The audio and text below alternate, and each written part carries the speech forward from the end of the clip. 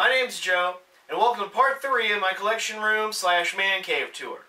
If you haven't seen parts 1 and 2 yet, I'd really appreciate if you go back and check those out sometime. Today I'm going to be going over my die-cast Batmobile collection I have on the wall back here, my Legends of the Dark Knight shelf, my Marvel and DC Comics action figure collection, my 3 3/4 inch Star Wars Death Star display, and I have a few more things over here. I used to have my Death Star set up on one of those cheap plastic utility shelves, and up until a couple months ago, I had the majority of my DC and Marvel figures in plastic tubs stacked on the floor here.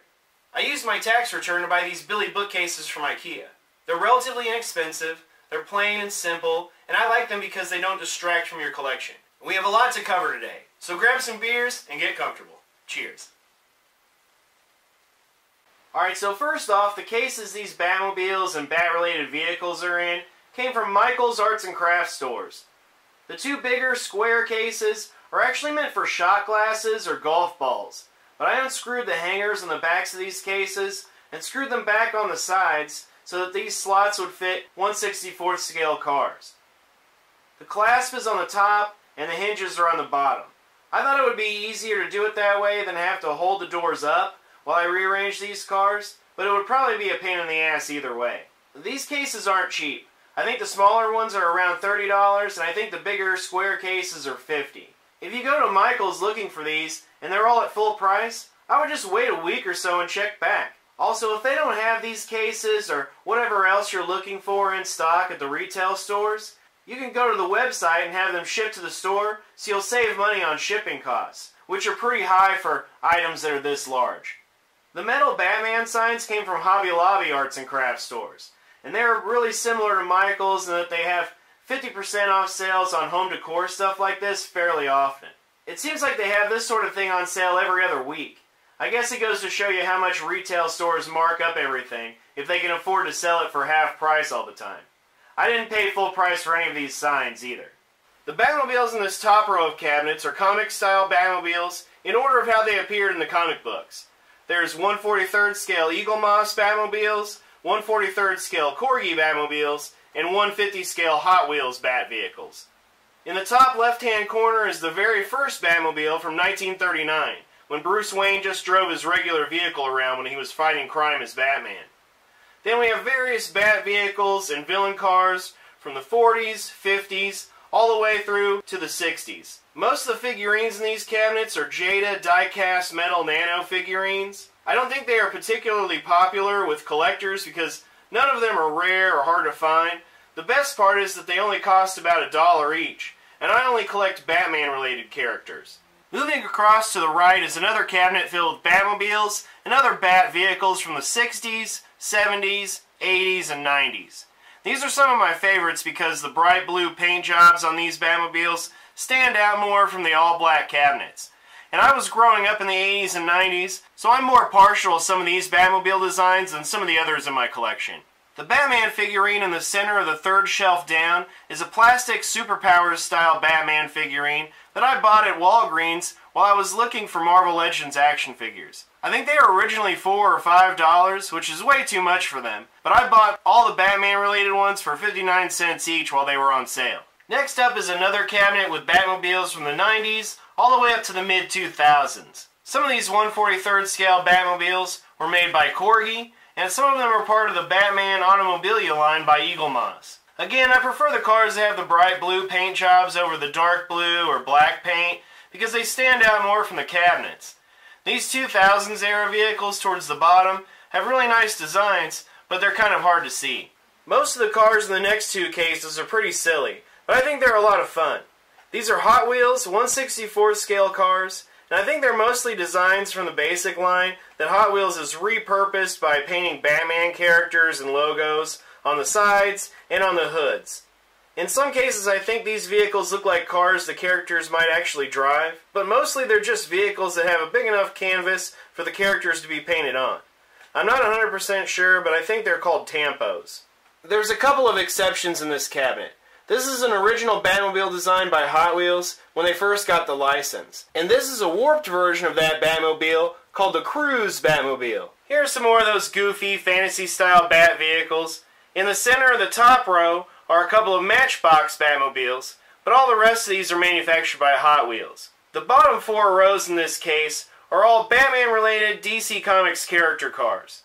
In some cases, the vehicles look like cars that the characters might actually drive, but I think the more fun character cars look like the character transformed into a vehicle somehow. Now I know that's a really silly concept, but these cars are really fun to collect, they're easy to find, and they're fairly inexpensive. There's a review of my collection of DC Comics character cars on my channel if you're interested in checking that out. And I really get a kick out of displaying these next to the Jada die-cast metal nano figurines. Some of these are brand new ones that I just found recently, like the Bane, the Bronze Age Batman, the Riddler, and the Deadshot down in the corner.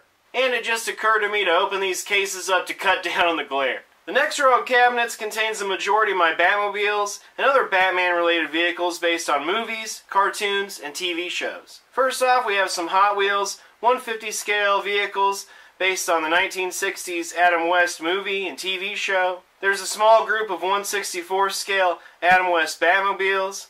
Then we have some unofficial 1/64 scale Joker Goon cars by Johnny Lightning on either side of an Ertl 1/64 scale Batmobile from the 1989 Batman movie. There's an Ertl Joker van, Eagle Moss 1/43 scale 1989 Batmobile, and on the bottom row are some 150 scale Hot Wheels vehicles. There's the Battle Damage 1989 Batmobile from a Toys R Us exclusive 3-pack. There's an Armored Up Batmobile, and the Penguin's Duck vehicle from Batman Returns. In this next case, we have some basic 1/64 scale 1989 Batmobiles. And there's an Ertl Bat Missile from Batman Returns in the center. Then we have some Hot Wheels hard-nosed Batmobiles, which are basically warped versions of the 1989 Batmobile. The next 3 rows of vehicles are based on Batman the Animated Series and the New Adventures of Batman. And on the bottom row is a Hot Wheels 150 scale Batman Forever Batmobile and a few really janky 1/64 scale Kenner vehicles based on Batman Forever. And finally, in this last case, on the top row are some vehicles based on the Batman and Robin movie. Then we have some Hot Wheels 1/64 scale Batmobiles from the Batman and the Batman Brave and the Bold cartoon shows. Then we have some Hot Wheels 150 scale Tumbler Batmobiles and the Bat from the Dark Knight trilogy. There's a couple of rows of 1/64 scale vehicles, also from the Dark Knight trilogy. And finally on the bottom are some 150 scale and 1/64 scale vehicles from Batman v Superman and Justice League. And you can probably tell which movies and TV shows are my favorites, because those are the ones that I have the most vehicles from. This is a set of cars based on the Batman Classic TV series, from the Hot Wheels 1/64 scale pop culture line. Whereas most of the basic 1/64 scale Hot Wheels cars either have a plastic body or a plastic frame, these cars are 100% die-cast metal. They typically have more and better paint applications than your basic Hot Wheels cars, and these have real rubber tires. For all those reasons, these cars also come at a higher price point. These retail for $5 or $6 each. That is, if you can find them at a retail store. Hot Wheels makes lots of different vehicles for their pop culture line, and they're all real similar to this. Some of them have Star Wars characters painted on the sides, some of them have cartoon characters like Scooby-Doo, and I've even seen some with characters from Mad Magazine. And for whatever reason, these cars in particular are really popular with hardcore Hot Wheels collectors and scalpers. In fact, this is the only set of these pop culture vehicles that I've been able to complete. I found the Riddler, Catwoman, Robin, and Penguin cars at retail, and I picked up the Joker van and the Batman Funny car for $5 each at a local comic book convention last year. Here's another little group of Hot Wheels 1/64 scale pop culture cars. And these vehicles are from 2 or 3 different waves of DC Comics pop culture vehicles. Sometimes a set or a wave of these vehicles comes out, and some of the cars feature characters that I'm not interested in, like Darkseid or Lex Luthor, because I only collect Batman-related die-cast vehicles. However, some of them are just really hard to find because of Hot Wheels scalpers. And these scummy scalper guys hit up Walmart and Target stores early in the morning and buy stuff specifically to resell it in their booths at a flea market or on eBay, often for 4 or 5 times the regular retail price. And I think they create an artificial scarcity for some of these cars by buying up all of one particular vehicle so that other people are forced to go to eBay, for instance, in order to find them. Right below the die-cast Bat vehicles that I have on the wall is a built-in shelf where I display the majority of my Batman figures. I kind of consider this my Legends of the Dark Knight shelf. These figures come from different toy lines, by different manufacturers. Some are based on video games, cartoons, and comic books. Some of them are based on a specific story arc, and some are made to look like artwork by a specific comic book artist. And there's a few custom figures on this shelf too. First off, we have the Kotobukiya Superpowers Batman PVC statue.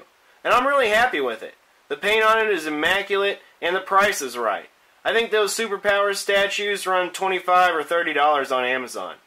In front of him is the DC Collectibles Icons Last Rites Batman. And it's a pretty solid figure until you pose him with any other figures. Then he seems really petite. In fact, as I get new Batman figures that I like better, he's probably going to be the first one that gets swapped out. Right behind him is the Mattel Young Justice Batman figure. They came with a big diorama piece with a gargoyle on it.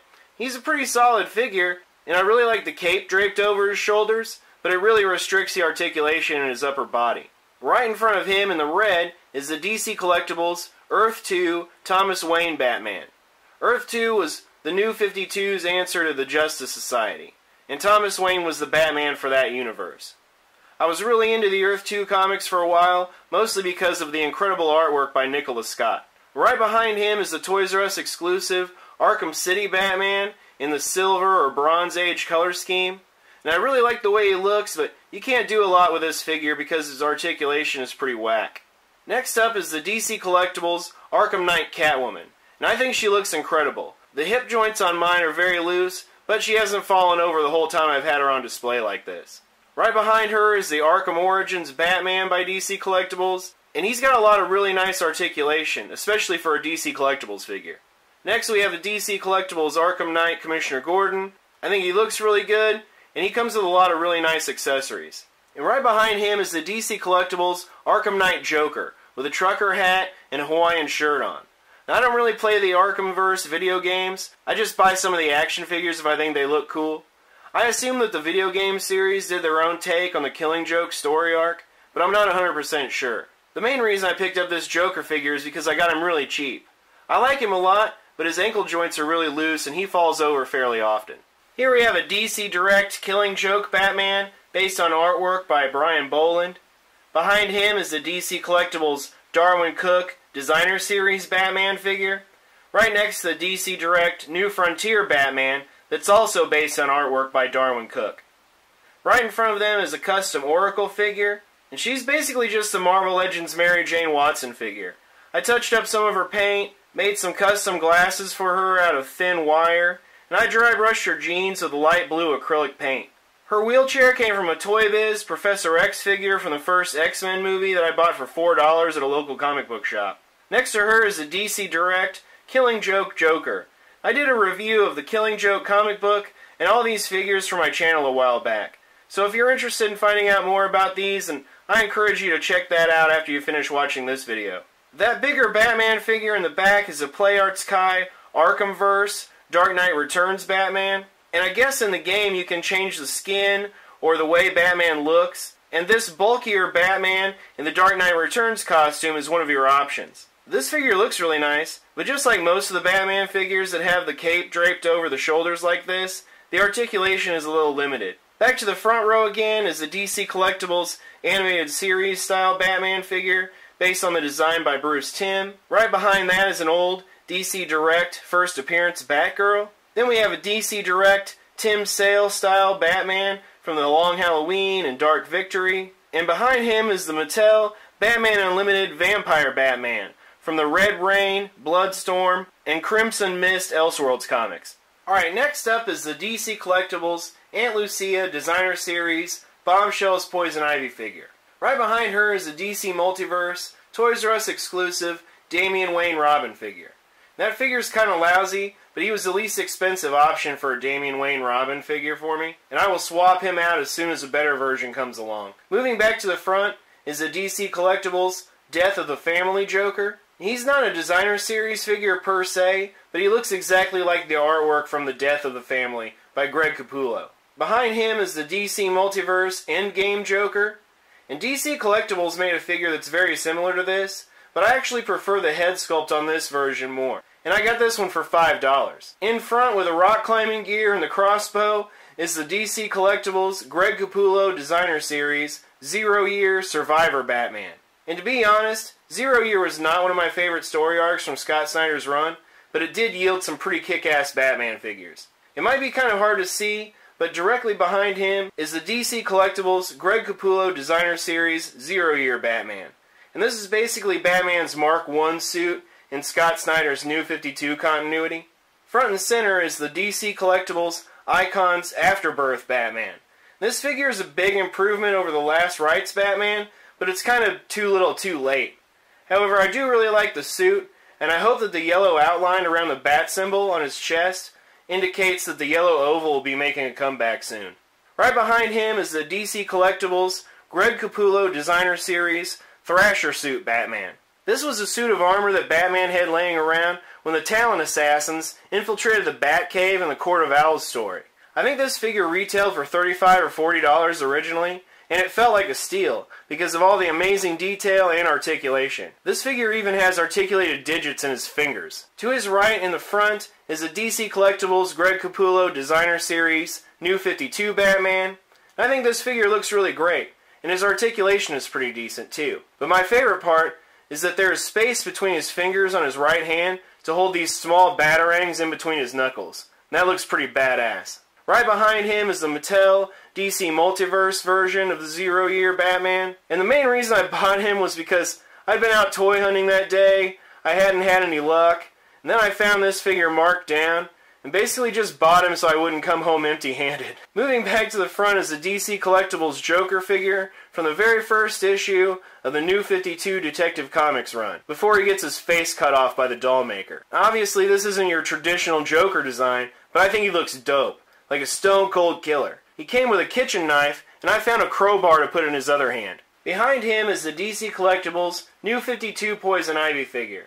Even though she's basically just like a plastic statue, I still really like her a lot, although I would prefer a classic Poison Ivy figure. Moving back to the front again is the DC Collectibles Aunt Lucia Designer Series Bombshells Harley Quinn figure. And I did a review of her and the Bombshells Poison Ivy figure a little over a year ago.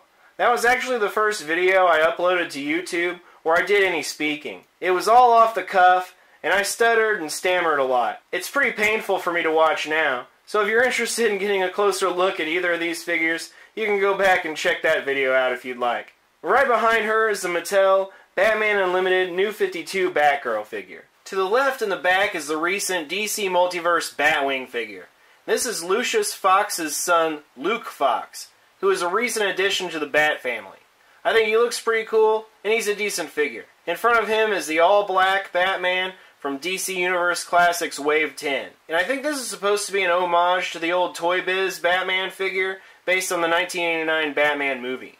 Next we have a DC Direct Batman and Son Tim Drake Robin.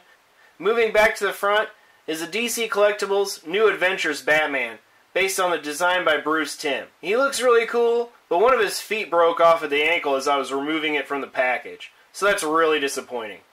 Right behind him is another PlayArts Kai Arkham video game Batman figure, but this one is in what they refer to as the 70s skin, so he's basically a Silver or Bronze Age Batman done up in this hyper-realistic manga or anime style. And I really love this figure because he reminds me of the way Batman is depicted in the Batman manga Child of Dreams, and also in the Batman Hong Kong graphic novel. This figure has lots of really nice articulation. In fact, even his cape is articulated. And these parts that drape over his shoulders are on hinge joints, so you can make better use of the shoulder and bicep articulation. If the house was on fire, this is one of the figures I would try to rescue. He's definitely one of my favorite Batman figures in my collection. Right in front are some Golden Age era Catwoman, Batman, and Joker figures from the Batman Legacy line by Mattel. My Arkham Knight Catwoman generously donated her bullwhip to this Catwoman figure because she did not come with any accessories. There was a Kmart exclusive version of this Batman figure that came with a Batmite figure as an accessory, but all the Kmart stores in my area were total bullshit and have since closed down. So unfortunately I was never able to find the exclusive version with Batmite. This Joker figure has a couple of problems. His neck articulation is almost non-existent, and with the way his eyes are painted, it's like he's perpetually looking down. Also, the color purple of his pants from the thigh swivel down doesn't match the color purple used for the rest of the figure's legs. But but it's not always noticeable in different lighting conditions. And aside from those two problems, I still really like this figure. Behind them, to the right of the Play Arts Batman, is the DC Collectibles Lee Bermejo Designer Series Batman figure, and the DC Direct Trinity Batman, based on the artwork of Matt Wagner. I'm not a huge fan of Trinity, but I did really like Matt Wagner's Batman and the Monster Men and Batman and the Mad Monk.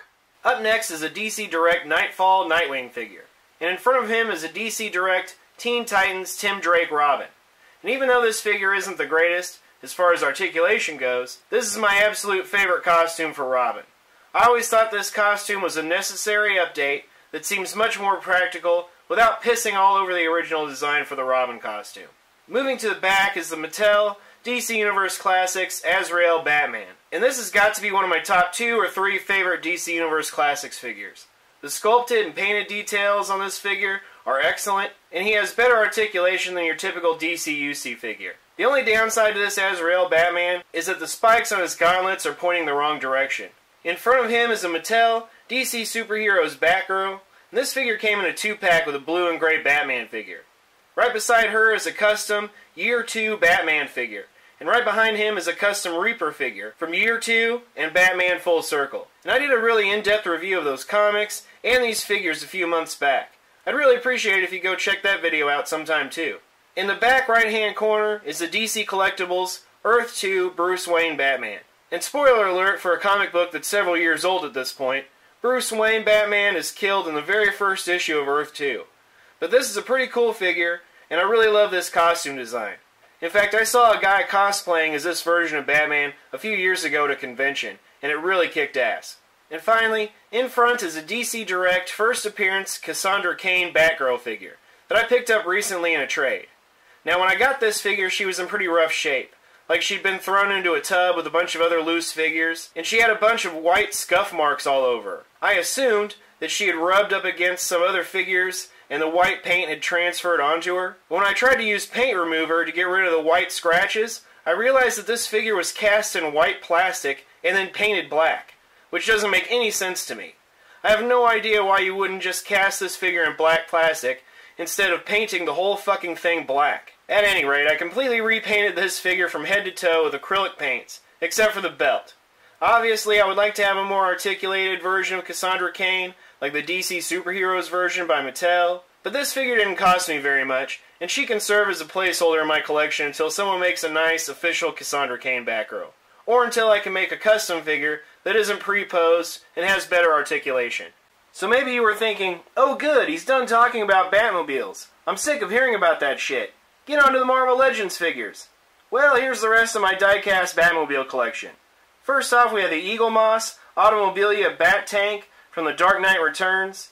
Then on top of this first plexiglass case is a set of Hot Wheels 1/64 scale Batman Live Batmobiles. I guess these are models based on the Batmobile that was used for a Batman Live stage show. Kind of like Disney on Ice, but no Disney characters and no ice.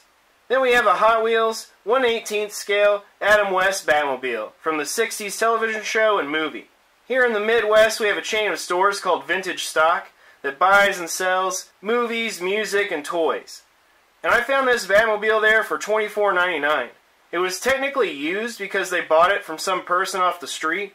However, it was still mint in box. eBay sellers were asking a minimum of $60 for these at the time, so I was thrilled to pick it up for less than half of what it would have cost me online. Next to the Bat Tank, we have the small, running press, light-up bat signal next to a die-cast metal Commissioner Gordon figure. Then we have a new Hot Wheels 150 scale Batman the Animated Series Batmobile, Eaglemoss Bat Locomotive, the Batmobile from the Arkham video game series, a comic book style Joker Copter, and the Lee Bermejo Batmobile from Batman Noel, all from the Automobilia line. Behind them in the second plastic case is a 70s Eaglemoss Batcopter, an Eaglemoss Bat Plane, a Corgi 1/43 scale Bat Marine, and the Eaglemoss Bat Cycle. And on top of that case we have some basic Hot Wheels 1/64 scale Arkham Asylum Batmobiles. You might be saying, why do you need 5 of the same car, Joe? Well, even though these cars are all based on the same mold, they all have slightly different paint, or a slightly different finish, or a different colored windshield, And these cards only cost $1 each. So what the hell? Get off my back! Moving straight down to the first shelf of my Billy bookcases is my collection of Daredevil / Defenders / Street Level Heroes Marvel Legends figures. First off is my old Daredevil figure from back when Hasbro first started making Marvel Legends. He's got some issues with scale, but I still have a soft spot for him because he was my first Daredevil figure, and Daredevil is one of my favorite Marvel Comics characters. Next we have the old Toy Biz Marvel Legends Luke Cage in his original costume, and right behind him is a Captain America Civil War Giant Man Wave Nuke figure. My mom found the telephone booth behind Nuke at a flea market or a yard sale, and it's actually a coin bank, but I repainted it silver to use as a diorama piece for my action figures. Moving back to the front is an Articulated Icons Basic Red Ninja that I bought from Robo at a local comic book convention back in November. Then we have the Dormammu Wave Iron Fist figure, the Walgreens exclusive Daredevil figure in the original yellow and red costume, and right behind him is the old Toy Biz Punisher figure. Moving back to the front again is my custom Bullseye action figure, and there's a really in-depth review of that figure on my channel if you're interested in finding out more about him. I completed this custom Bullseye figure right before Hasbro announced their latest official Bullseye figure for the Man-Thing wave, but after having handled that figure, I still prefer my custom Bullseye. Right behind him is the Walgreens exclusive Jim Lee style Punisher figure, and behind that is the old Toy Biz Face-Off 2-pack Kingpin on a diorama base that came with a Marvel Select Deadpool figure. In the center is the old Toy Biz Elektra, and I can't wait for the new Elektra figure coming out later this year because she is long overdue for an update. Right behind her is the Toy Biz Face-Off 2-pack Daredevil figure, perched on the cross diorama piece that came with the Marvel Select Daredevil. Moving back to the front again, fighting Bullseye, is the Hobgoblin Wave Daredevil figure. And he's tied for first place, along with a Toy Biz Face-Off Daredevil, as my overall favorite Daredevil figure. Right behind the Hobgoblin Wave Daredevil is the Epic Heroes Punisher. The Epic Heroes Wave is the one that came with figure stands instead of Build-A-Figure parts, pretty early on in the return of Marvel Legends. Then we have a Jewel or Jessica Jones figure from the Amazon exclusive Defenders 4-pack. Moving back to the front again is an Articulated Icons Black Ninja figure. Basically, I'm using the red and black Articulated Icons ninjas as hand ninjas in my display. I had a booth at a local comic book convention back in November, and 2 tables down from me was Robo from the Fwoosh, selling these Articulated Icons figures.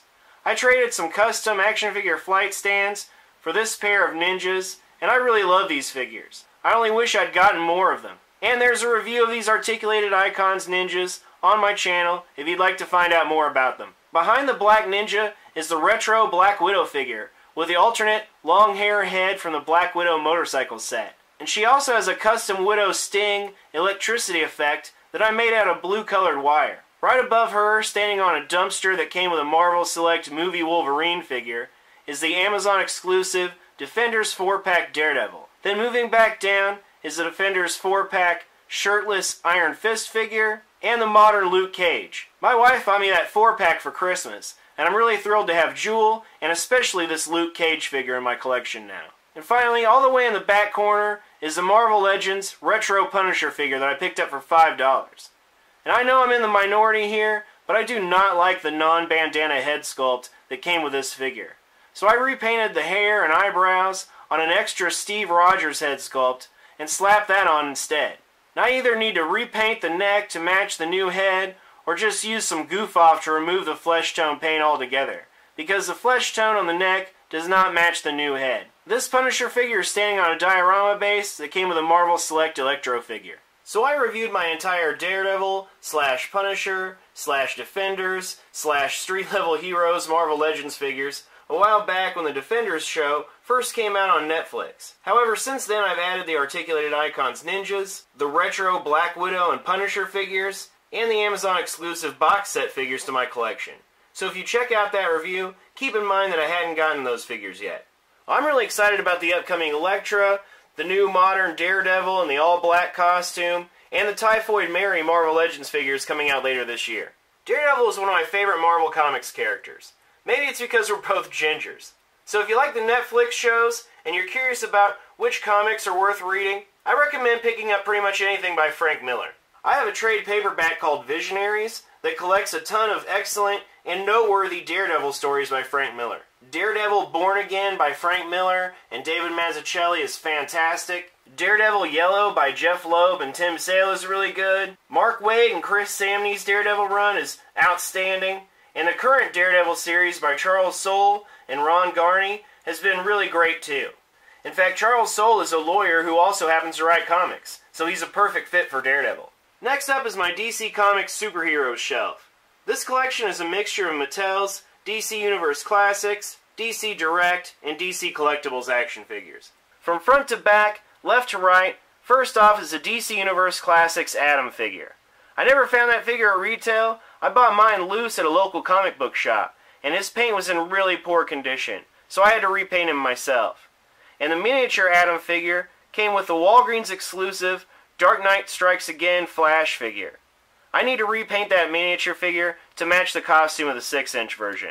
Behind them is the DC Universe Classics Zatanna, there's a DC Direct Red Tornado, and all the way in the back is a DC Collectibles Stargirl. Moving back to the front again is a DC Universe Classics Martian Manhunter, there's a San Diego Comic-Con exclusive DC UC Plastic Man, and right behind him is the Bronze Tiger. Back to the front again, we have the DC Universe Classics Flash figure, an old DC Direct John Stewart Green Lantern, DC Universe Classics Hourman, and behind him is a DC Universe Classics Hawkman. And that Hawkman is one of my favorite DC UC figures, because he has some unique sculpted detail and a lot of really nice accessories. Moving back to the front again is the DC Universe Classics Hal Jordan Green Lantern, the DC UC Black Canary, the DC UC Alan Scott Green Lantern, and again in the back is a DC UC Spectre figure. Alright, back up in front is the DC UC Wonder Woman figure with a sword from one of the DC Multiverse Wonder Woman movie figures. Right behind her is a DC Universe style Fire figure that came from the Mad E Collector Signature Series or Club Infinite Earth subscription. And I remember really liking this character back in the 90s when I was reading Justice League comics, but this figure is really disappointing. She's way out of scale with the rest of these figures, and her articulation sucks. I think it would have been better if Mattel made a Fire figure that was cast in green-tinted transparent plastic, with the hair tapering off into flames, as if she was using her superpowers. Behind her is a DC Direct Firestorm figure that I bought loose at a local comic book shop, with a custom energy effect piece that I made out of twisty ties. Moving back to the front again in the center is my current favorite DC UC style Superman figure, the DC Multiverse Super Friends Superman. And he's basically just your standard DC UC Superman, but with a cloth cape. And I'm a really big fan of these cloth capes, and I love the shade of blue that they use for this Superman. I think most of Mattel's Superman figures have costumes that are darker blue than they really should be. Right behind him is an old DC Direct Kyle Rayner Green Lantern figure. I got this figure really cheap on eBay. Even though he doesn't have as many points of articulation as DC UC figures do, I think his scale and overall aesthetic works really well with DC Universe Classics, especially if you were trying to build a Grant Morrison 90s era Justice League. There have been some photos floating around online of an upcoming DC Multiverse wave that includes a 90s era Kyle Rayner Green Lantern. But the way Mattel has been dragging their feet releasing DC Multiverse waves, it'll probably be at least a year before that figure makes it to stores.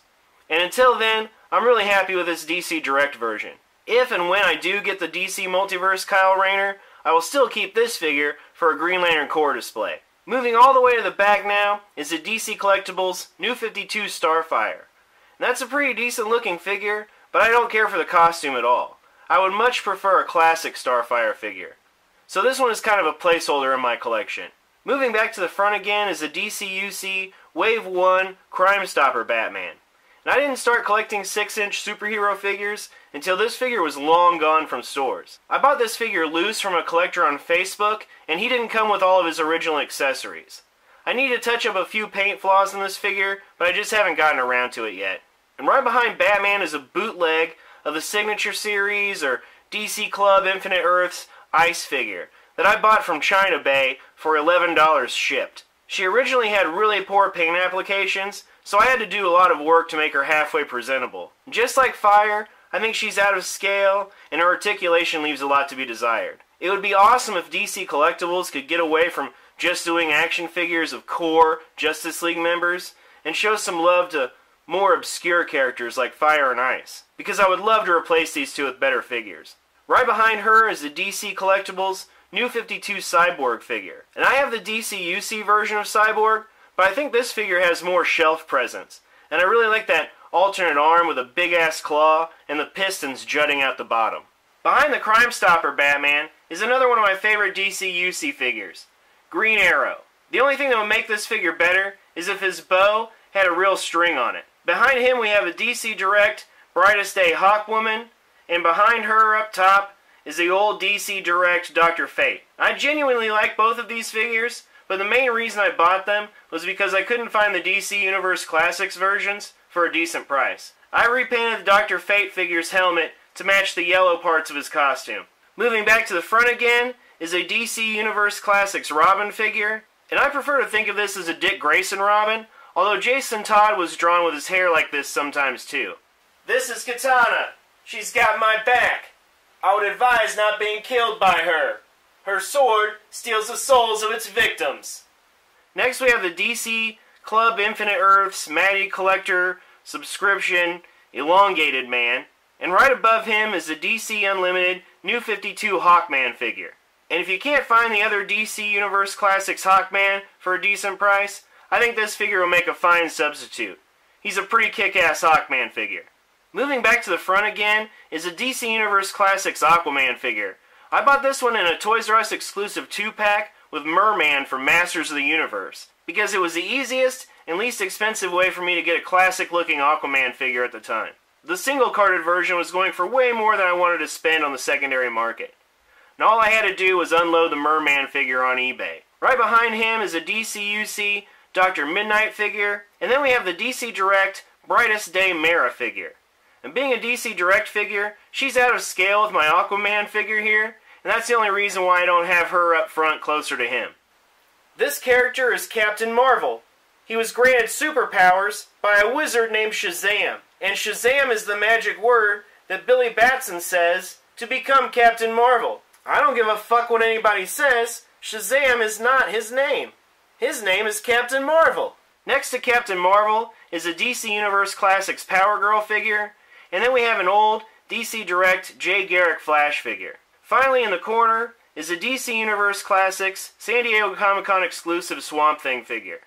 And there is a more expensive version that came with a few Unmen accessories, but this is just the standard version. And I picked this up on the Matty Collector website for $25 or $30 on clearance. This figure has a plastic body with a rubbery shell stretched over it, and I don't know how the rubber is going to hold up over time. He feels a bit tacky to the touch right now. And I'm scared to put him in extreme poses because I don't want to tear the rubber coating. But he looks really great. The sculpted and painted details on this figure are fantastic, and this is pretty much exactly what I think of when I think of Swamp Thing. Right below my DC Superheroes collection is my DC Supervillains collection. And just like the last shelf, this collection consists mostly of Mattel figures, like DC Universe Classics, DC Superheroes, and DC Multiverse figures, with a few DC Direct and DC Collectibles figures sprinkled in. First up in front is a DC UC style Mirror Master from the Matty Collector's subscription thing. He's a really cool figure, but it just makes me wish that we'd have gotten more of the Flash's rogues in the DC Universe line. Right behind him is the Green Lantern Classics Manhunter figure, and back in the corner is the DC Collectibles New 52 Parademon figure. And if I remember correctly, I think that was the same price as any other DC Collectibles figure at the time, which was around $25. At that price, he's a fantastic figure. I wish I'd gotten another one. If Mattel made a Parademon figure that size, he would have been a Collect and Connect figure, and I probably wouldn't have gotten one. Moving back to the front is a custom 90s Jim Ballant era Catwoman figure that I made from a Green Lantern Classics Star Sapphire. Behind her is a DC Collectibles Icons Joker figure, and I put him on a figure stand to give him a little height because he's a little on the short side. Next to him is a DC Universe Classics Toyman figure, and right behind them is a custom Solomon Grundy. The base body for that custom came in a 3 3/4 inch scale DC Multiverse Arkham 2-pack with Batman and a diorama piece that was supposed to look like part of a jail cell. I filled in the hole in his chest and sculpted over it to look like a shirt with a collar on it, and I sculpted the head from scratch right on top of the tiny original head. My custom is basically a classic looking Solomon Grundy figure, except he doesn't have sleeves. And he could stand to be a little taller, but overall I'm pretty happy with this. I like Solomon Grundy, but not enough to spend $80 or $100 or whatever people are asking for on eBay for the Collect and Connect figure. Moving back to the front is a DC Universe Classic Sinestro. Right behind him is a DC-UC Riddler with the suit and the derby hat. And I think that came out in Wave 5, which was a Walmart exclusive wave, but I bought mine loose at a local comic shop. Right behind him is the DC Multiverse Justice League movie Parademon figure. And yes, I know I have the wings on backwards, but I don't care. I think this looks much better. Moving back to the front again is the DC Direct Ares figure. This Ares figure had been in my Wonder Woman display until recently, but I just bought the entire wave of the DC Multiverse Wonder Woman movie figures at Five Below to build the inaccurate Wonder Woman movie Ares Collect and Connect figure, and I replaced this old DC Direct Ares with the new Multiverse version in my Wonder Woman display. Behind him is a DC Universe Classics Magog figure from Kingdom Come, and I guess he was brought into the DC Universe proper because I have some Justice Society comics with him as the villain. And right behind him is the Mattel DC Superheroes Mongol figure that I got in a 2-pack with Cyborg Superman. This Mongol figure is outstanding. This was back when Mattel really gave a shit, and they put a lot more care and attention in their DC Superheroes figures than most of their DC Universe classics. Right up in front in the center is the DC Collectibles Crime Syndicate figures from the Forever Evil storyline. First we have Johnny Quick, then Superwoman, there's Ultraman in the center with Atomica between his feet, and then we have Owlman and Power Ring. And these are some of the most articulated figures that DC Collectibles has ever made. However, this was when they were using that brittle, clear plastic for a lot of their joints, and these figures are a little fragile. Also, I had issues with the paint on a few of these, so I touched up a few spots on Ultraman, Owlman, and Power Ring. Overall, I really like the look of these figures. I think they fit in with DC Universe Classics very well, and I think these are the best Crime Syndicate figures ever made. I had these figures in storage while I was trying to sell my old house, up until we moved into our new house. And sometime in between there, the metallic red paint on Johnny Quick's chest became really faded looking. So I don't know exactly what happened there. Maybe it was because I used cheapy Ziploc bags to store them in. I'm either going to have to find some metallic red paint that matches the rest of his costume and repaint him himself, or buy an all-new Johnny Quick figure online to replace this one with. Right behind them is the DC Universe Classics Professor Zoom, the Reverse Flash. Then we have the DC-UC Superpowers style Steppenwolf figure. Next to him is the DC-UC Superpowers style Desaad figure. Right behind them is the Mattel DC Superheroes Darkseid figure, with the head from the DC Universe Classics Collect and Connect Darkseid. I always thought the original head this figure came with was a little bit too small, and the head sculpt from the Build-A-Figure fits on the neck peg of the DC Superheroes Darkseid perfectly. And I think the colors match really well too. Behind Power Ring is a DC Direct Bizarro figure, a DC Superheroes Brainiac figure that I found for $8 at this weird store called Cargo Largo, where I think they buy partially damaged pallets of freight, or maybe they just hijack trucks. I don't know where they get their stuff from, but they always have weird random things like this, and a lot of times you can find a pretty good deal. Right behind them is the DC Universe Classics Copperhead figure, and in the very back is the DC Universe Wave 1 Etrigan the Demon that I picked up recently in a trade. I used to have the old DC Direct Demon, and I was planning on replacing him with the DC Icons version, but that one got canceled. Meanwhile, at the Legion of Doom, we have the DC Universe Classics Lex Luthor from the Gotham City 5-pack, in the costume that he wore in the old Hanna-Barbera Super Friends cartoons. Then behind him we have the DC-UC Classic Cheetah figure, and the DC Universe Classics Black Adam figure. And behind him, in the big purple collar, is the Ocean Master figure from the Matty Collector Club Infinite Earth subscription series thing. Then up top is another DC Multiverse Justice League Parademon figure. And I bought these figures at Toys R Us. Buy one, get one 40% off. These are kind of mediocre. They have lots of points of articulation, but the range of movement is pretty poor, and their paint is just so-so. However, they look just fine in the back of a display like this, and I think they are generic enough to fit in with just about any New Gods collection.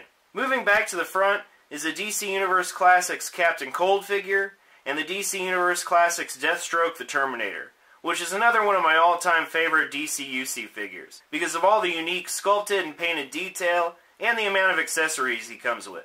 I used his original rifle for a custom, so I gave him a Marvel Legends sniper rifle instead. Behind him is a black Manta figure that came in a 2-pack with Aquaman, and I really like this figure a lot too. Then we have the old DC Direct Dr. Savannah, and a DC Direct Brainiac 13 that looks cool as hell. He has all these bendy wire tentacles that plug into his traps, and the armor on his chest looks like the skull head from the Superpowers version of Brainiac. And finally, in the very back corner is an old DC Direct Despero figure. I'm not sure exactly what series he originally came in, because I bought mine loose at a local comic book shop, but he's a lot bigger and more imposing looking than the DC Universe Classics Collect and Connect Despero. Now, I'm not the best at posing action figures. I'm not going to be winning any ACBA contests anytime soon, but I've always noticed that when I see photos of someone else's collection of DC Universe figures online, they're typically standing in neutral poses like this.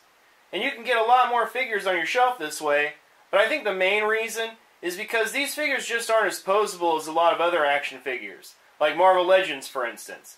I really wish that the people at Mattel would look at some other action figure lines and use them as an example to improve the articulation on the DC Multiverse figures. I think that they are slowly making progress in the DC Multiverse line, but their figures are coming out so slowly that my interest is fading fast. On top of my second Billy bookcase is another little group of die-cast Bat vehicles. First of all, on top of this first plexiglass case is a Matchbox Bat plane from Batman v Superman. Then we have a Bat Ice sled thing from Batman and Robin, and an Ertl die-cast Bat jet from Batman the Animated Series. Inside this case is a Jada 1/24 scale 1989 Batmobile with a die-cast metal Batman figurine, flanked by a couple of Hot Wheels 1/64 scale 1989 Batmobiles. On top of the second case to the right are two 1/64 scale Hot Wheels Bat flying vehicles from The Dark Knight Rises, and this one larger one in the center was made by Matchbox for their Skybusters line. Inside that case is a Jada die-cast metal 1/24 scale Tumbler Batmobile from the Dark Knight trilogy. This vehicle also comes with a mini Batman figurine. Now, I really love these die-cast 1/24 scale models by Jada. They're only about $20 each, they're really good quality, and each one has an opening cockpit, an in-scale die-cast Batman figurine, and the 1989 Batmobile even has the machine guns that flip up. I think they're excellent value for your money. And then in front are some Eaglemoss 1/43 scale Batmobiles from the Automobilia line. From left to right we have the All-Star Batman and Robin the Boy Wonder Batmobile. There's a Batmobile from a comic book called Batman the Return. There's a Batman Black and White Batmobile. Then in the center we have a really silly flying Batcave model from the comics in the 1950s or 60s. There's a Hot Wheels 150 scale Batmobile. I think it came in a Toys R Us exclusive 3-pack. And I'm not sure what comic book this is from specifically. Then we have an Eaglemoss 1/43 scale Batman and Robin Batmobile from the Grant Morrison run where Dick Grayson filled in as Batman. And then we have a mid-2000s era comic book style Batmobile. This Billy bookcase in the center is where I keep my 3 3/4 inch Star Wars Death Star display. These display bases are called Ultramas, and they are a modular display system. The half circle piece is actually 1/2 of an Ultrama. And these parts connect back to back, and you can stack them on top of each other too if you want. In fact, if you had a bunch of these Ultramas, then you could connect the bases together and stack them as high as you wanted. You could build these up like a pillar in the middle of a room and have a 360-degree Death Star diorama playset. Now, before you go searching for these online, sadly, the company that made these went out of business, and they're no longer available. You might be able to find one on the secondary market, but the last time I saw them on eBay, they were going for a lot of money. I saw these advertised on the Rebel Scum forums years ago, and I bought 2 sets. I think they were originally $30 each. They're so big that I only have 1.5 of mine on display at the moment. These came with cardstock backgrounds, but you could make up your own, or you could leave them out if you wanted. They had lots to choose from, but I picked these space station backgrounds because they were obviously intended to be used for Death Star dioramas. The best thing about them is that the bases are riddled with small peg holes, and each set included a baggie of pegs like this. That's Supremo shit right there, man. You insert one end of the peg into the figure's foot, and then plug the other end of the peg into one of the holes in the base. This keeps the figures from falling over and knocking down other figures too. I have my Star Wars figures displayed in these little vignettes. I tried to recreate moments or scenes from the first movie, but some of them are just made up. Like here in the corner, I have an Imperial officer and some scanning crewmen, like he's their boss, like bitching at them about whatever's on his clipboard. They are the heroes in the Red Room making a plan to rescue Princess Leia and shut down the tractor beam. For dioramas based on A New Hope, I only use Chewbacca figures like this with their hair slicked back, because he didn't have the bangs like he does in Empire Strikes Back or Return of the Jedi. This old Power of the Force 2 Han Solo and Stormtrooper disguise was part of a mail-away promotion with Kellogg's or whoever makes Fruit Loops. You had to send in proofs of purchase from boxes of cereal, but they weren't just regular-sized boxes. They were the giant family-sized boxes. And I had to eat Fruit Loops for months because of this figure. And I got so sick and tired of fucking Fruit Loops that I haven't eaten them again for nearly 20 years. Then we have the Legacy Collection Obi-Wan Kenobi figure, which is probably my favorite Star Wars figure of all time. And in the back is a true vintage C-3PO. I bought him for a couple of dollars because he was in really bad shape, and I repainted him with gold acrylic paints. On either side of him are chairs that came with the Playmates 3 3/4 inch Star Trek figures. Here we have Chewbacca in handcuffs being escorted to the detention level by Han and Luke in Stormtrooper disguise. And there's a little mouse droid that Chewbacca growls at and frightens away. When I was a kid, I used to call this the shoeshine droid. And back here we have C-3PO with a small communication device trying to explain to a Stormtrooper that R2-D2 needs maintenance. And I really like posing these Stormtrooper figures scratching their heads with their trigger finger like they're confused. I don't know why I get such a kick out of that, maybe because it's so absurd. Then in front is Obi-Wan Kenobi using the Force to distract these two Stormtroopers so he can deactivate the tractor beam.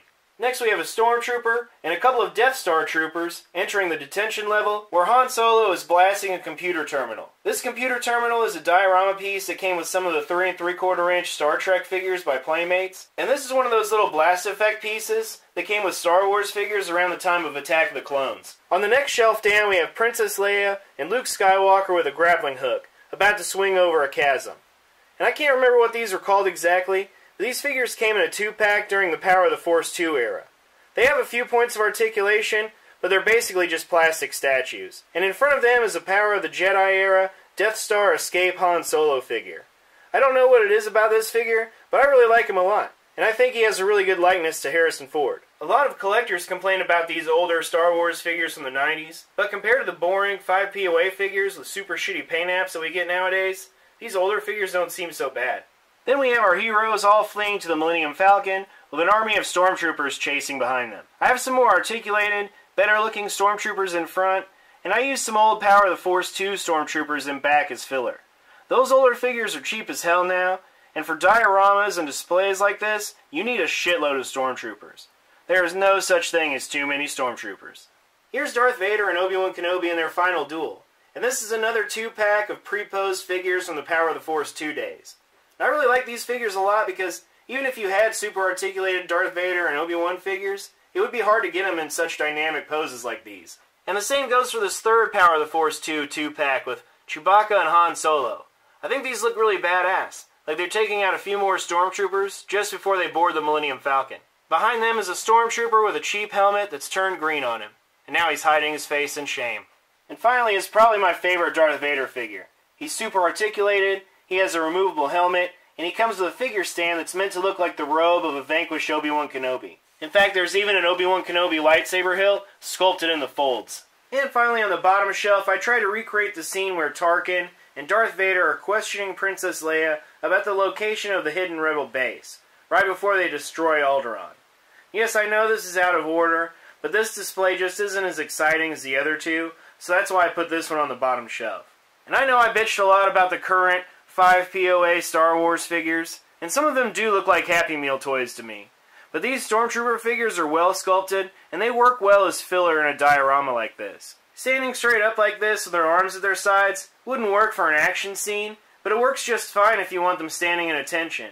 And I think the 5 POA figures are a good supplement to your collection.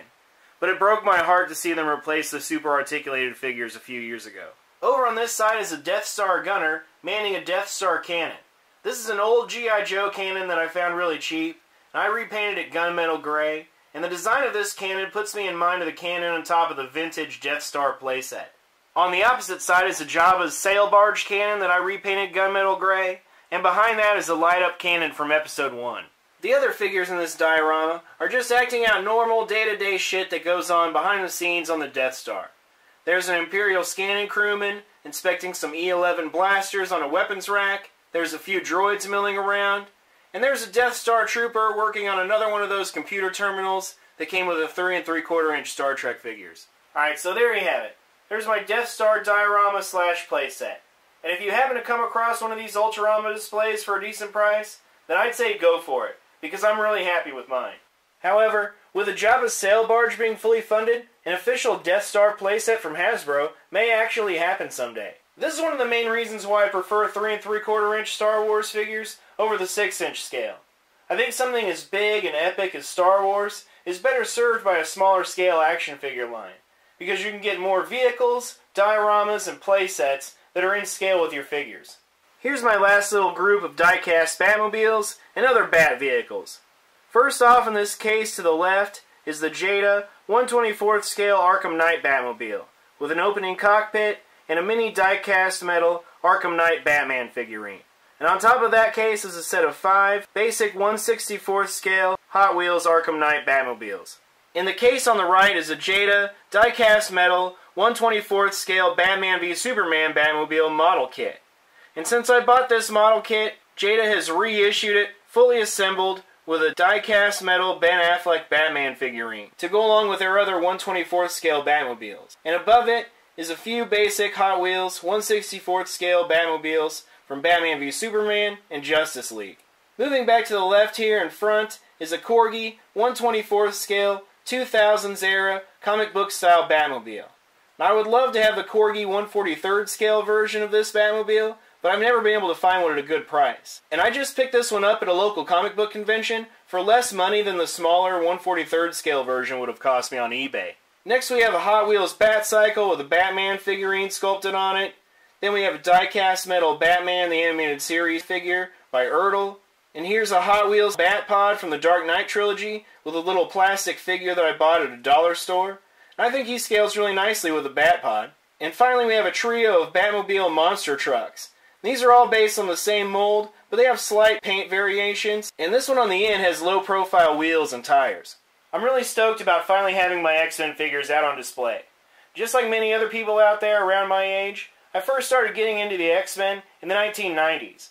I watched the cartoon show every Saturday, I had VHS tapes from Pizza Hut, and I started reading the X-Men comics. When I think of the X-Men, I automatically think of these characters, and I automatically imagine them wearing these costumes. Even when I'm reading a modern comic with these characters, I retcon it in my head, and I imagine they're wearing their 90s costumes instead. In the back corner on one of my custom action figure flight stands is the Marvel Legends Archangel figure. I think this figure might have been in the Rocket Raccoon wave, but I'm not 100% sure, because I never saw any of these figures at retail. I had to buy this one loose on eBay. In the very front is a Toys R Us exclusive Jubilee Build-A-Figure. And I would prefer it if she were in her pink shirt and jorts, like in the cartoon show, but I don't want to customize this figure because she's so rare and expensive on the secondary market. So this modern costume is close enough to her 90s costume for the time being. And this is the part where I catch hell from all the scale Nazis out there, but I don't mind mixing Marvel Select figures with my Marvel Legends. I think this Colossus figure fits in just fine with Marvel Legends, and he cost me a lot less than the old Toy Biz Marvel Legends Colossus would have. And likewise for this Marvel Select Gambit figure, the old Toy Biz Marvel Legends Gambit looks like hot garbage compared to this one. And I wouldn't be surprised if we get a new Marvel Legends version from Hasbro before too long. I still like this Storm figure a lot, even though her head is really tiny and she's kind of spindly looking. I think I only paid $10 for her mint on card. I've debated on whether or not to repaint the costume white or silver to make her look more like she did in the cartoon show. But I imagine that Hasbro will probably give us a 90s version of Storm in the next couple of years. And when that happens, I'll probably just end up throwing this figure on eBay. So I don't want to take the time to repaint her now. I really like that funnel cloud flight stand that she came with, and there are a few of my custom lightning bolt effects pieces that I made out of twisty ties coated in Plastidip. Up next is a Marvel Select Wolverine figure with custom metal claws, and then we have the Return of Marvel Legends era Jean Grey on a custom action figure flight stand. I think she was in the same wave as Archangel. I never saw any of them at retail stores, so I had to resort to Evil Bay. Fortunately, she wasn't very expensive at the time. I got her loose for about $20. I wouldn't mind if Hasbro revisited this version of Jean, though. And it would be cool if she came with an alternate head, with a head sock and a ponytail, like she had in the animated series. Then in the very back is the Marvel Select Magneto. And this is the best Magneto figure in my opinion. The old Toy Biz version was just a repainted Iron Man figure, and I had one of the Toys R Us exclusive Magneto figures for a while, but I was like, this figure sucks, and I sold him on eBay. The upcoming Marvel Legends version is a newer costume that I don't recognize, and I think the Revoltech Magneto looks a little too beefy and stylized to fit in with my figures. And that crazy articulated cape is a no-go for me. I know a lot of people will be like, that Marvel Select version is too big for a Marvel Legends display. But if you have him elevated above your other figures like I have here, the scale issue goes away. I'll admit this figure isn't as posable, but even if he had more articulation, I'd probably still be putting him in a pose just like this. Next we have my custom 90s or Jim Lee style Cyclops that I made several years ago. This is a Marvel Select Cyclops figure that I bought for a song. I sculpted all the bands around his forearms, thighs, and calves. I sculpted the harness and pouch belt, and I just sculpted the hair right on top of the figure's head, and repainted his forehead flesh tone. And again, he's obviously not as posable as the Marvel Legends version, but even if he was, I'd probably wind up posing him just like this anyway. This Beast figure is my favorite Toy Biz Marvel Legend. And there's no doubt in my mind that Hasbro made the Spider-Man villain Jackal with the intention of reusing that body for an updated Beast. I'm actually surprised he hasn't been officially announced yet. But if you want a bigger, Jim Lee style Beast, then I try to find this one for a good price. He has excellent articulation. He has nice ankle rockers, a toe pivot, hinged jaw, and articulated fingers that work really well and actually don't look bad. Behind Cyclops and Beast is the new Marvel Legends Cable figure that I just picked up around Easter. I like the big rifle that he came with, but he can't hold it worth a shit. And the two Nerf guns he came with are a little underwhelming. So I gave him one of the bigger guns that came with a Marvel Select Cable that I replaced with this Marvel Legends version. It cracks me up to think of Cable running around shooting people with a gun that looks like a VCR. Now this is definitely the best Cable figure, but he would have been a slam dunk if he came with alternate hands so he could carry two guns at once. In the back behind Cable is the old Toy Biz Iceman figure on his ice formation base. Back to the front again, we have the 90s era Juggernaut Wave Rogue figure. And then we have the Marvel Select 90s Sabretooth with a kick-ass diorama / display base. And my neighbor is mowing his yard again for the second time in 4 days. And finally in back is a custom Sentinel made out of one of those shitty, cheap 12-inch Titan Series Iron Man figures. The square things around his head and his nose are made out of sticky back foam sheets, and I repainted him with acrylic paints. He's not that great, but he was an easy, inexpensive custom. I know a lot of collectors get hard for the old Toy Biz Sentinel Build-A-Figure, but I don't think they look very good.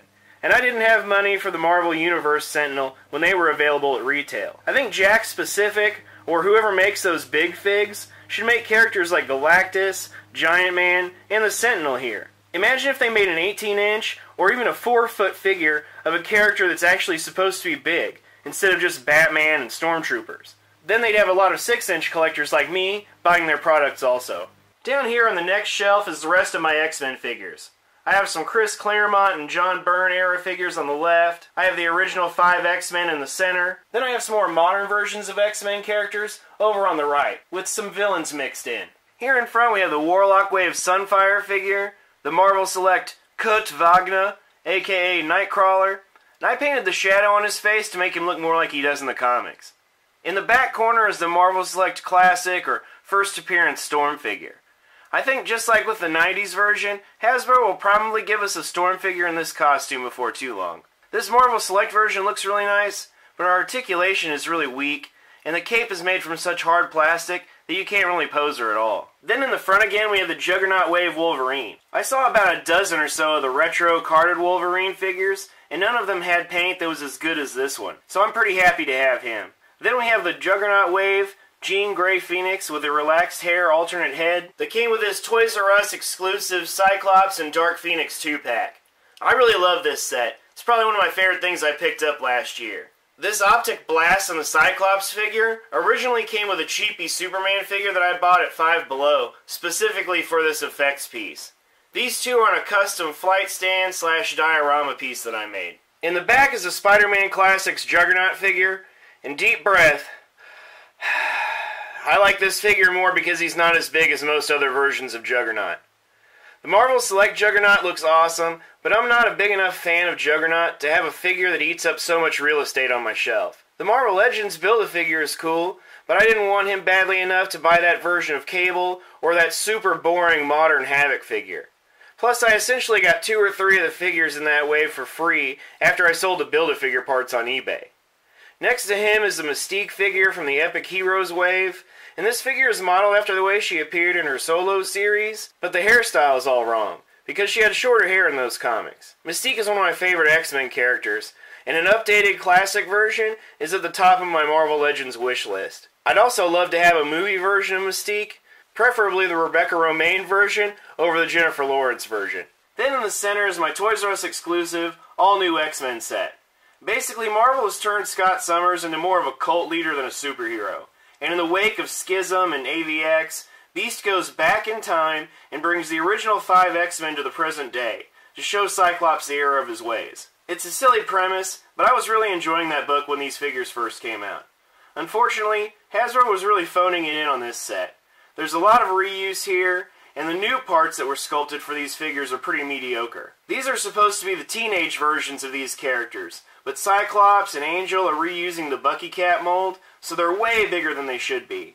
Iceman is on a really old, outdated Buck body, and looks more like he should be called Milkman. This Jean Grey figure barely stands on her own, and she has a big monster hand like David Grohl in the music video for Everlong. This Beast figure lacks wrist articulation, and the way his feet are sculpted, you can't get him into any kind of crouching pose. The worst part is the paint. There's yellow peeking through the blue on all of these figures. The more I look at them, the more I dislike them. And I've been debating on whether or not I should try to fix them up myself, or just throw them onto eBay to make room for new figures. This Angel figure originally came with a really derpy looking face, so I replaced that head with this one from an MCU Captain America figure, that for whatever reason does not look like Chris Evans. It just looks like a generic white dude with blonde hair. Maybe it's Chris Evans' stunt double, because he charges less for his likeness rights. A lot of people have bought 2 Walgreens exclusive Mr. Fantastic figures, and have been using this head for a powered down Johnny Storm. I've only ever found one of the Mr. Fantastic figures in the wild, so I'm using this Chris Evans stuntman head sculpt for my Angel figure instead. The big X-Men logo in the back is a custom display piece that I made from insulation styrofoam, and I think I'm going to make a base for it so it stands up a little higher. Here in front is the old Toy Biz Galactus Wave Professor X figure, and this is still the definitive Professor X. I really hope Hasbro makes a new Professor X figure in the yellow hover chair from the 90s. Then we have the Kitty Pryde figure from the Juggernaut wave, and I really love this figure a lot because I think she has that girl next door vibe. Here we have the Old Man Logan figure with a head sculpt from a NECA video game figure that I bought at Toys R Us on clearance for $4. So now he's a young man Logan. And I really prefer this over the unmasked Wolverine head sculpt that Hasbro put with a retro carded Wolverine, for instance. And the skin tone matches perfectly, so I didn't even have to paint anything. Next we have a modern Mohawk Storm from the Toys R Us exclusive Jubilee wave. I ordered her from the Toys R Us website, along with the rest of the wave, buy one, get one 50% off.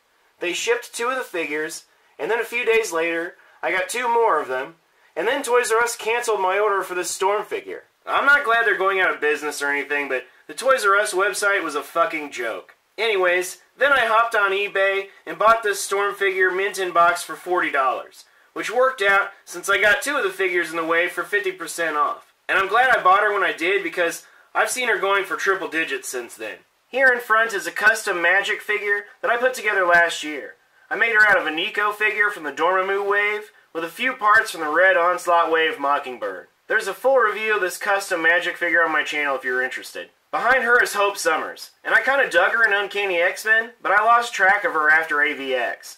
This figure is kind of frustrating, and I was never able to get her to hold the rifle she came with, so I gave her the rifle that came with a Deadpool figure instead. And in the very back is the old Toy Biz Pyro figure. Moving back up to the front is the Juggernaut Wave Deadpool figure. I really prefer this over the new first appearance version from the Sasquatch Wave. He comes with a ton of cool accessories, and has so many new parts added to him that you can barely tell he's reusing the old Bucky Cat Buck body. I think he looks enough like the movie version that you could fudge him in with your other movie figures if you wanted to. Next is the most recent Iceman figure, also from the Juggernaut Wave, and I think the only way he could be better is if he had come with some ice blast effects and interchangeable parts, so you could use him as a classic Iceman if you wanted. Even if it was just an alternate head without the ice hair sculpted on it, I probably would have bought another one to replace my old Toy Biz version. The Pizza Spidey buck body that this Iceman figure is based on is one of my favorite bucks that Hasbro uses. I wish the Walgreens exclusive Human Torch used this instead of the Bucky Cap mold. Behind him is an old Toy Biz Mr. Sinister that I bought for $5 loose.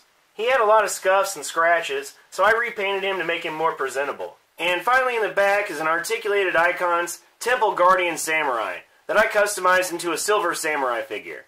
There's a review of this custom on my channel if you'd like to find out more about him. I put him on a custom flight stand to help make it less obvious that he's a little out of scale. Okay, so I just decided I'm going to pull these all-new X-Men figures out of this display to make room for the new figures from the Apocalypse wave and a couple figures from the second Deadpool wave coming out later this year. I have everything I need to make a custom Emma Frost figure. I just need to take time to sit down and do it. I'd also love to have a Weapon X Wolverine figure, but aside from that, if I get all the new figures I want later this year, then I will have completed the list of X-Men figures I made when I first started collecting Marvel Legends. And after that, I'll just be replacing some of these older, outdated figures with newer, better-looking versions as they get released. Here's my Avengers action figure collection. And this is a little bit different. I have mostly classic versions of the Avengers over on the left, and on the right are more modern versions. And these aren't meant to be any specific teams from runs in the comics or anything like that. This is just characters that I like most with some Avengers villains mixed in. Here in front is a custom, classic Hank Pym Ant-Man figure that I made out of a Walgreens exclusive Eric O'Grady Black Ant. I sculpted the boot cuffs on him, but aside from that, it's just a repaint. I didn't take the figure apart and sand down the joints and paint them, because every time I've done that, they get really loose and floppy. And I think he looks kind of cool this way, with the black breaking up the mostly red costume. I'm not a great customizer, but I think my strong suit is painting, and I'm pretty proud of the way this figure turned out. Right below him is the Antony accessory that came with the movie Ant-Man figure, with a tiny Marvel Select Ant-Man figure riding it. Right next to my custom Ant-Man is one of the first custom 6-inch figures that I ever made. This is a Black Widow figure in the gray costume, loosely based on a famous image by an illustrator named Joe Chiodo. The base body is a DC Universe Classics Donna Troy figure that a friend of mine gave me for free, and the head is from a DC Direct Tomorrow Woman figure that I bought for $5 at a local comic book shop. I took some liberties with the costume design. I think the belt breaks up the monotony of the all-gray costume. I picked up an extra Black Widow figure on the retro Toy Biz style card back for $5 on clearance. I might use that to make a better custom of this version of Black Widow, because I don't want to spend buku bucks for the old Hasbro version that came in a 2-pack with Winter Soldier.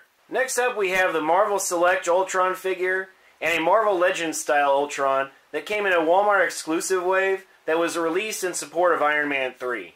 So I kind of consider the taller Marvel Select Ultron as Ultron Prime, and I think of the smaller Hasbro figure as an Ultron drone. On the other side behind Black Widow is the Marvel Legends Red Skull from the Mandroid wave, and right behind them, also from the Mandroid wave, are a pair of Marvel Legends AIM soldiers. And I really love these figures, mostly because of the ridiculous Beekeeper helmets. They really stand out on the shelf. Then in the very back is the classic comic book style Marvel Select Thanos, and next to him is a comic book style Vision figure that came from the Hulkbuster wave. And to be honest, I would much prefer a classic Vision figure, but the old Toy Biz version might look a little too small compared to some of these other figures. And I basically got this Vision for free after I sold the Hulkbuster Build-A-Figure parts on eBay. Next up is a classic Iron Man figure from a Toys R Us exclusive 2-pack. This is one of my very first Marvel Legends figures, and I bought it loose from another collector that I met on a Star Wars fan site. Then we have a Whirlwind figure from the Red Onslaught wave. And I don't really care too much about this character, but I bought him for $5 on clearance, and after selling the Build-A-Figure part, I got this guy for like $2. And there's nothing really wrong with him. He's an okay figure, but he will be the first one to go if I need to make room for another figure on this shelf. Next we have the old Toy Biz Marvel Legends Captain America figure that I bought loose at vintage stock for $6 or $7.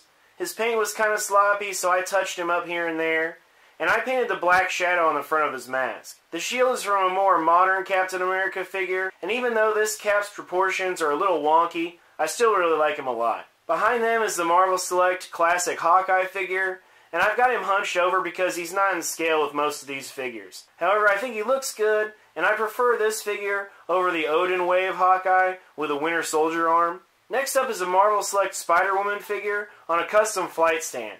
I got this figure really cheap several years ago, and I didn't feel the need to replace her with the Marvel Legends version from the Thanos wave. Right behind Cap is the Target exclusive 3-pack Captain Marvel or Miss Marvel figure, and this is my favorite costume for Carol Danvers, probably because it shows the most skin. I had to touch up the paint in a few spots in this figure, and the flesh tone paint on her thighs was really sloppy, so I just removed it altogether. Her boot cuffs come up a little bit higher than they should, but I think it looks a million times better than it did before. Moving to the back up above my Hawkeye, on a custom flight stand, is the old Toy Biz classic Thor figure. And I just got this figure recently in a trade. I've been wanting this figure for a really long time, and I'm thrilled to finally have him. He's tied for first place as my favorite Thor figure. In the center of this display, all the way in the back, is the Marvel Select Classic Incredible Hulk figure. And I like the way this figure scales with Marvel Legends. He was easy to get a hold of, and for such a large figure, he was relatively inexpensive at $25. I really prefer this version over the really gross, overly vascular Mark Silvestri style Marvel Select Hulk. I would love to have the old Hulk figure from the Toy Biz Face Off 2-pack, but I can't bring myself to spend as much money as he goes for on the secondary market. Moving back to the front is a more modern Captain America figure from the Mandroid wave. I think this costume is from All New, All Different Avengers or something like that. I remember I read the first few issues and I couldn't really get into it, but I do like this costume design for Cap. Right behind him is the Baron Zemo figure, also from the Mandroid wave, and I was just about to buy an old Toy Biz Baron Zemo on eBay when this figure was announced. Next we have a modern Hawkeye, and this was another one of those figures that I never saw at retail and was forced to buy loose on eBay. I had to touch up a lot of the paint on his arms, and I painted the frames of his sunglasses black. And I think the face kind of resembles Jeremy Renner. I bought a Legolas figure from one of the Hobbit movies on clearance just for the arrows that came with him, because for some reason Hasbro can't be bothered to include arrows with any of these Hawkeye figures. Up above them on a custom action figure flight stand is a Marvel Legends Scarlet Witch figure. I traded one of her magic effects with the MCU style Scarlet Witch figure that I bought for my wife. And right behind her is the Return of Marvel Legends Thor figure. And like I said, he's tied for first place along with the old Toy Biz version for my favorite Thor figure. I think this is a nice update to Thor's costume that doesn't piss all over the original.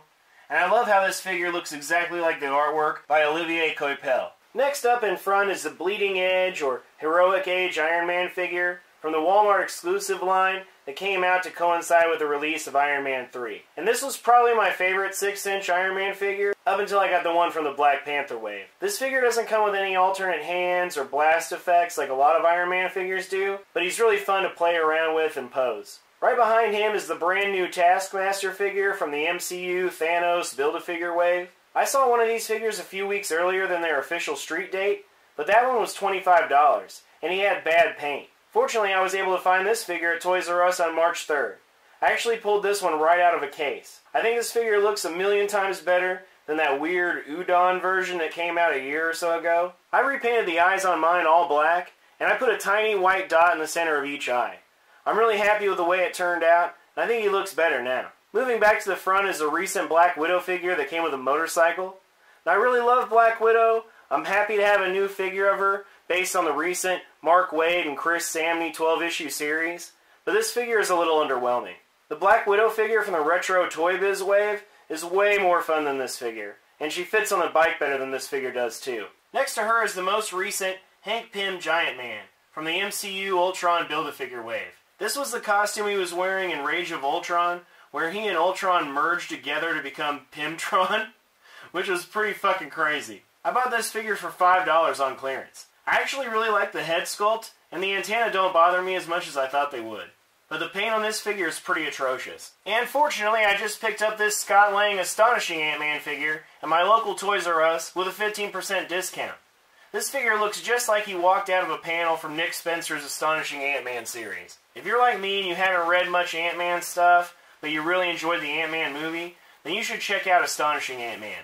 I think it's very accessible to new readers, and it's really clever and funny, and I'm very happy to have a figure based on it. Next we have another Ultron drone, and behind him are a couple of Hydra Soldiers. One is the standard Hydra Soldier from the Mandroid Build-A-Figure wave, and the one with a vest on is from the Toys R Us exclusive Hydra 2-pack that I just picked up recently. And it occurs to me that Toys R Us stores should have carried some of their exclusive figures before they started going out of business.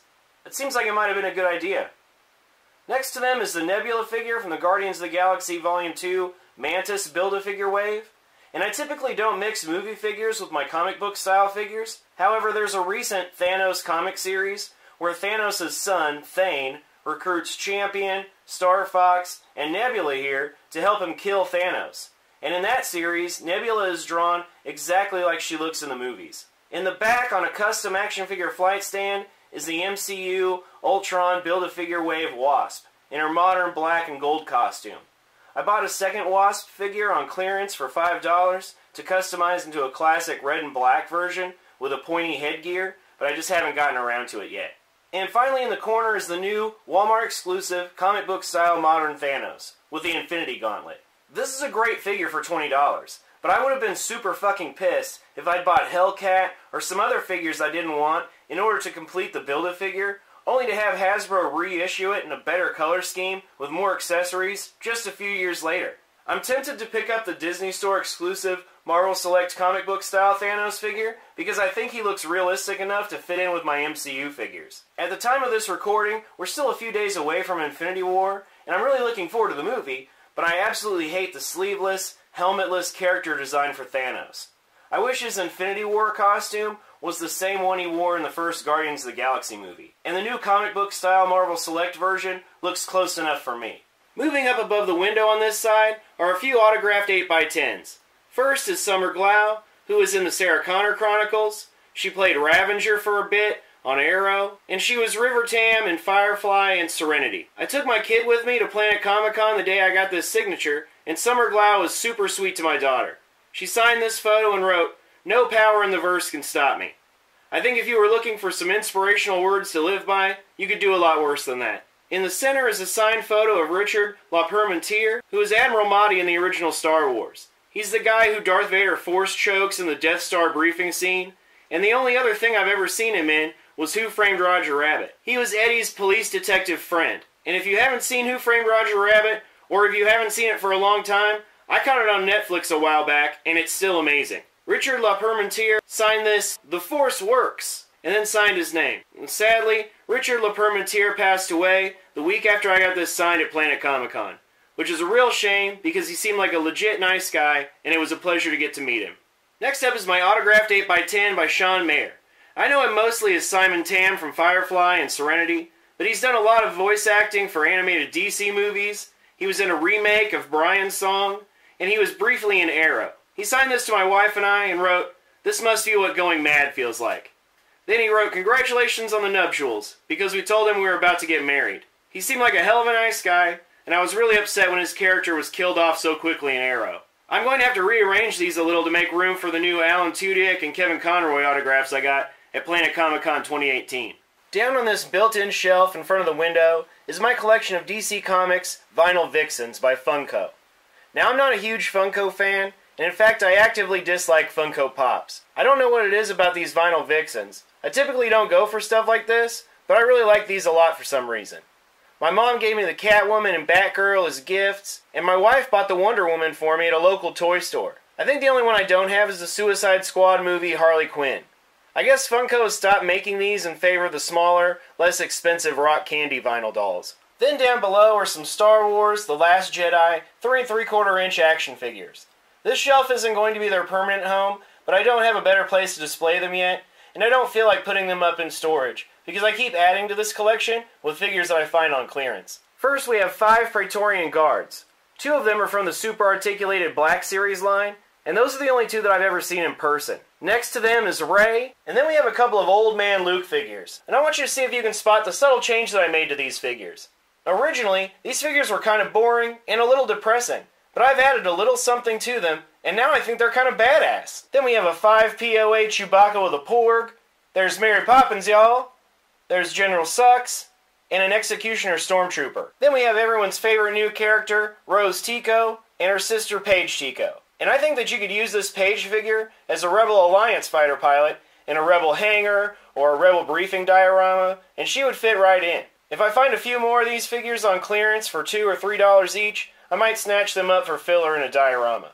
Oh, hello there! Goodness gracious me! Then we have a modern reproduction of a 3 3/4 inch Star Wars action figure C-3PO carrying case. There's a version of this that came out in the 90s with an electronic talking feature, but this is more like the vintage case, because it doesn't have that. This one came out in the early to mid-2000s in the original trilogy collection, and included Han Solo and Chewbacca action figures. Finally, we have a couple of 17x11 art prints. This one on the left is from a hack-slash variant comic book cover. This is by an illustrator named Mark Dos Santos, and this is his homage to his favorite Stephen King movies. Cassie and Vlad are parked in front of the pet cemetery, Cassie is climbing out of Christine, and there's a reflection of Tim Curry Pennywise in the window. He said Pennywise was omitted from the cover because Image Comics didn't have the rights to use the character. He made 25 copies of this, and mine is number 13. Ooh, spooky. Next to that is a print of the cover from issue 19 of The Walking Dead by co-creator Tony Moore. And Tony Moore must live locally, because he's always at cons here in Kansas City. He co-created the series with Robert Kirkman, illustrated the first 6 issues of the series, and continued to do cover art for a long time after that. I was a little late to the party, and I didn't have any of the first 6 issues for him to sign. I just read Walking Dead in trade. But Michonne is one of my favorite characters from the series, and I really love this image. So this video is long as hell. And if there's anybody still out there, I would like to thank you for watching this from the bottom of my heart. And as a reward, since I just mentioned Stephen King movies and Pennywise, I thought it would be appropriate to share the digital download code from my copy of It. This was one of my favorite movies from last year. It made a boatload of money, so I'm sure you've probably already seen it by now, but in case you haven't, or you would like to have a copy of it on one of your devices, here's the download code for you now. So in order to stream or download a digital copy of It, go to wb.com/redeemmovie, enter the promo code in that white space there, and enjoy a free digital copy of It on your friend OG Trilogy. It's not really very scary, but I'd say if you like Stranger Things, then you'll probably like this movie a lot too. And this code is good for one use only, so if you're the one who redeems it, please leave a comment down below so other people don't waste their time. Now I think that's all for me today. I really appreciate you watching this video, and I hope you come back for part 4 of my collection room tour. I'll talk to you again soon. Take care. Bye.